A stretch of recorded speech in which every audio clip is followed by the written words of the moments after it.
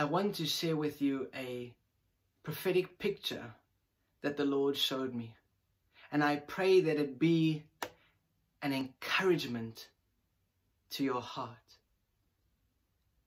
May you truly believe today that you are the purchased and purified bride of Christ, the wife of the Lamb. I've entitled this vision, In the Royal Family. I saw Jesus walk from the Father's glory cloud to meet with me. Jesus was wearing his high priest attire.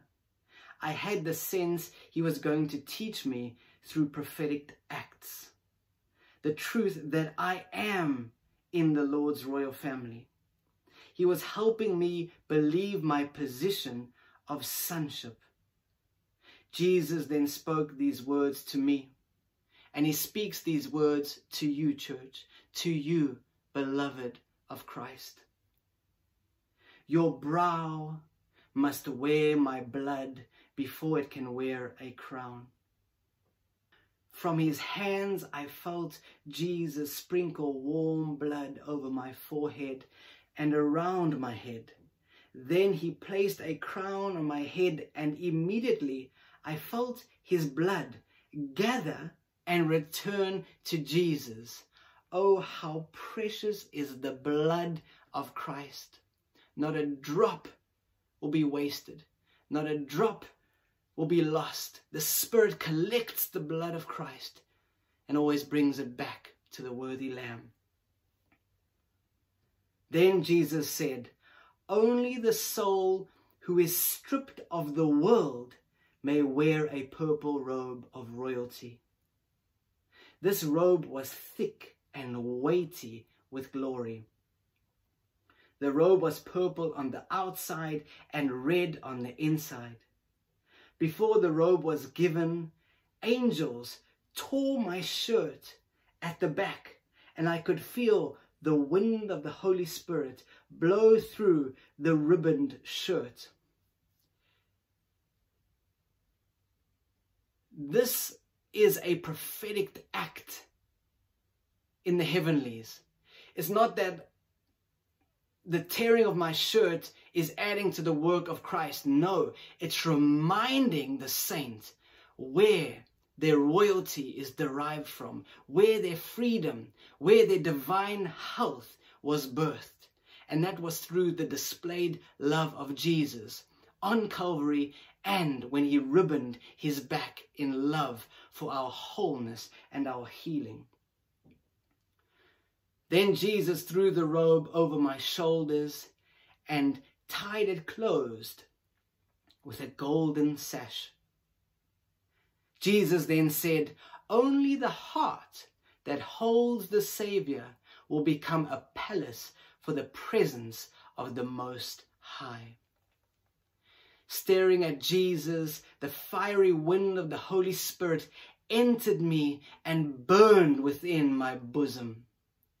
I then asked Jesus, why must we be royalty in a perfect realm? In the age to come, love is perfected. Perfection is the atmosphere of the land, of the New Jerusalem. But listen here. Jesus replied, I want you to be near. I want you to be near to me. We have access to the near presence of God through our position as the royal bride. We can see this in today's governmental structures. If we want to be in close proximity to the Queen of England, we need to be in a family.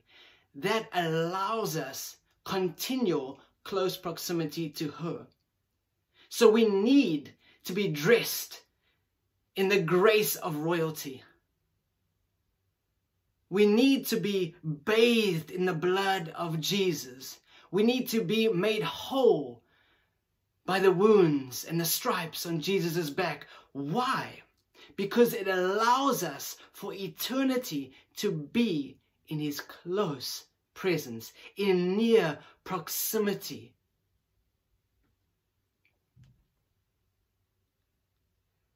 My eternal kingdom has structure. The Father's divine order has structure. The Spirit's work is structured. That is why it is so important that I make you as I am. What are the qualifications for being grafted into the Godhead? You need to become I am. For within the Godhead dwells the great I am. And the bride, the ecclesia, have been grafted by grace into that Godhead. They have become I am because of I am, if you can see it that way. It's nothing of our own doing. It is grace heaped upon grace. Forever it will be grace that we are in that Godhead, in the I am. Proximity and presence. Oh, there is a divine connection between the two. This is the desire of Jesus' heart, that in his presence, his bride will be with him. Not distant, not from a distance, but in close proximity. That is the heart of a zealous lover who wants nothing more than to live in a kingdom where love will never be hindered, in close proximity with the one he chose to pledge his heart to. Matt, here are my motives. Or you can say, beloved, here are my motives. To be obedient forever to the Father, and for us to then be close to each other and him through the power of the Holy Spirit. This is only possible through the sacred work of the Holy Ghost. He will forever bring us into that union between the Father and the Son, into the fellowship of the glorious Godhead. And in that day we will know that the Father loves us as much as the Son. And we will know that the Son loves us as much as he loves the Father. We will be enveloped in that awesome, unified, perfected bond of love, where there is equal, flowing love between all its members, the Father, the Son, and the Holy Spirit, and the bride. She is now brought into the Godhead. Then I looked down at my feet, which had not been sandaled. I asked Jesus, why did you not put sandals on my feet, like in the story of the prodigal son? Jesus replied, Matt, look where you are standing. I looked down at the throne room floor, and beneath the flawless crystal-like glass that was blue with this kind of circulating currents of fire beneath.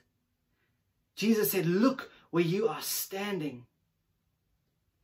The blue fire flickered and whirled. The fire was moving, and it seemed attracted to where I and Jesus were standing.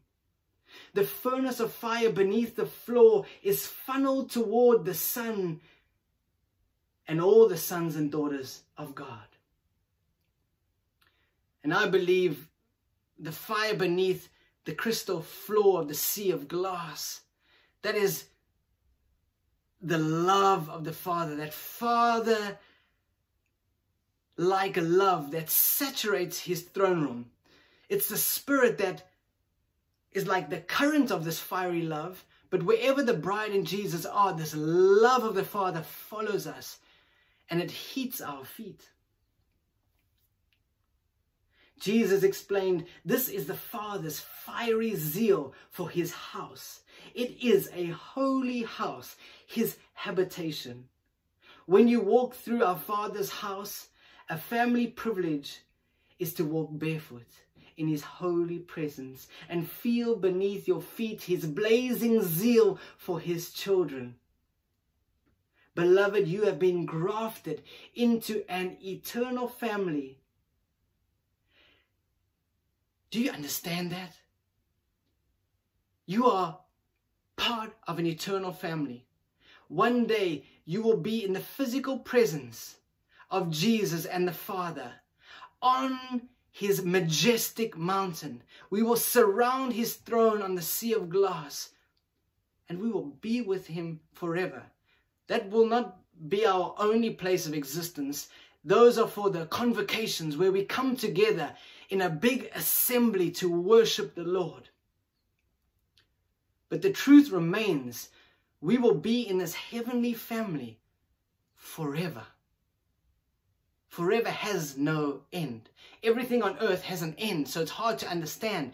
But we will be forever grafted into the glory of the Godhead.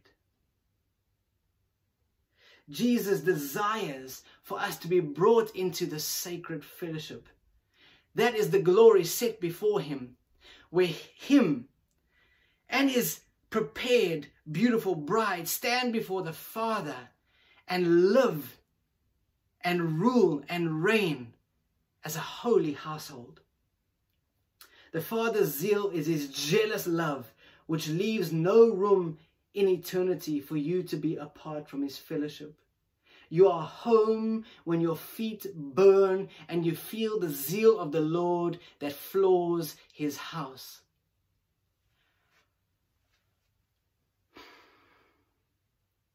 The vision ended with a declaration from Jesus through the Holy Spirit. Let me just read some scripture first. Let me get my Bible here. Revelation chapter 1. I just feel like I need to read this over you before I read Christ's declaration in the vision. Revelation 1 verse 5 onwards. And from Jesus Christ, the faithful witness, the firstborn of the dead and the ruler of kings, and the ruler of kings on earth, to him who loves us and has freed us from our sins by his blood and made us a kingdom, priests to his God and Father. To him be glory and dominion forever and ever. Amen. Thank you for your sacred words. Thank you for your scripture. Thank you for that hope in those verses. Jesus declared in that vision to his royal priesthood, you are a holy and royal priesthood, bride of Christ. Holy because you are clothed with the spirit of holiness. Royal because you are the bright bride of the bridegroom king of heaven. Priests because the Father has called you close unto him. He has brought you into his manifest presence as forever sons and daughters, with the privilege of returning your love as a princely priest in his royal courts, ministering to the majestic God who now lives with you in your midst forever. Dressed as you are and in the presence of God Almighty, you can cry out as I did, the divine revelation. Bride of Christ, cry out with me today, Abba, Father. Abba, Father. Together with Jesus, we worship you, God Almighty, uncreated Yahweh. There is none like you. You reign supreme above all. Your throne is untouchable. You dwell in unapproachable light. To you all glory and dominion shall forever rest. Bless you, Godhead. And thank you for grace. Thank you for the grace of calling us into your forever family. Bless you.